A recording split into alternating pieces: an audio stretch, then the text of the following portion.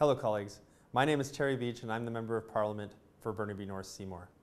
I'm happy to report that effective immediately, high-quality video conferencing is now available to every Member of Parliament in your office.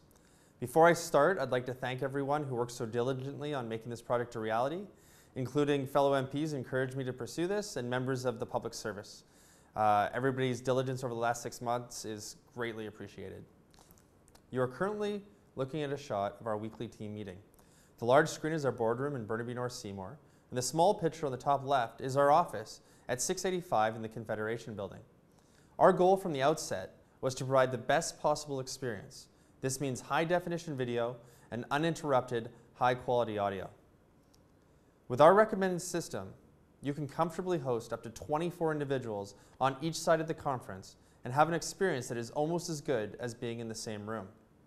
For example, I had a constituent who really wanted to have a face-to-face meeting with me prior to the medical assistance in dying debate, and unfortunately timing wasn't going to make that possible. Instead, we had a video conference, and that constituent was very satisfied with the experience. You can also host larger meetings. So what you're currently looking at, this is a community discussion on the Trans Mountain Pipeline. And we were able to actually shoot this by bringing leaders in the community into our boardroom in Burnaby North Seymour while I was actually in my parliamentary office here in the Confederation Building. Everyone that participated in this dialogue felt that they had a really great experience over the 90 minutes and thought it was just as good as meeting in person. There are other uses for the system as well. System works with any device, including your phone or your iPad. This means that you can easily have an office meeting while on the road or while sitting at the airport. You can connect with an unlimited number of constituents simultaneously for a virtual town hall or with other MPs for a quick debrief. Used correctly, this technology will help us save time, be more productive, and better serve our constituents. The solution we are recommending is sold by Logitech. We have produced a spec sheet and setup guide that will be made available in both official languages. The system's total cost, not including the monitors, is a little over $3,000. In addition, you will require a private internet line for your Ottawa office. Now, this has been made available for the first time in the parliamentary district through a partnership with Bell. Fast internet is important because this entire experience depends on quality audio and great video. For this to be valuable, your constituent really needs to feel like they've had a high-quality face-to-face meeting with you. Now, we are recommending a 4-monitor system.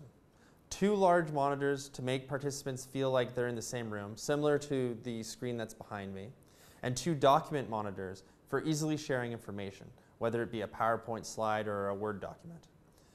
It should be noted that acquiring these monitors may be difficult under the current restrictions on TV purchases. Now, I have challenged these restrictions with the Board of Internal Economy on all of our behalf, and I'm optimistic that these restrictions will soon be lifted. There are at least 3 additional benefits to adopting the system for your office. The device doubles as a Bluetooth speakerphone, so you can do a teleconference in either office with crystal clear sound, much better than the telephones that you're provided with. It is also compatible with Skype for Business, a program which I am happy to report will be made available to all members starting in the 3rd quarter of this year. Access to these independent internet and Wi-Fi connections will allow parliamentarians to experiment with new technologies as they emerge. This will lead to new innovations and best practices that will help all of us discover new ways to better serve our constituents. In fact, we'll be collecting everyone's best practices and distributing those to all members of Parliament later on.